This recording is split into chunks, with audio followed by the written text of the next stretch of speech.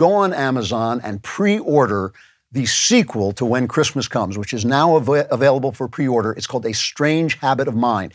And please, if you're going to buy it, pre-order it now. I know it's early. It doesn't come out until October, so it's a long wait. But here's the thing, okay?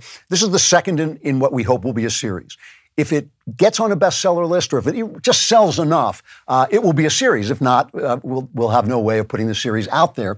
So it matters a lot that you order early and let people see, the publishers see, that they're going to need a lot of copies. Last time with When Christmas Comes, you guys were great. You showed up.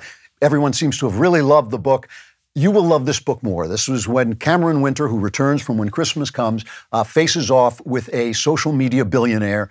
You'll like the story. You will, I promise. It's really a good book. So just pre-order now. It's called A Strange Habit of Mind. While you're at it, if you haven't read When Christmas Comes, get the first one. It would be extremely helpful if you do it early if you can. So thank you for that.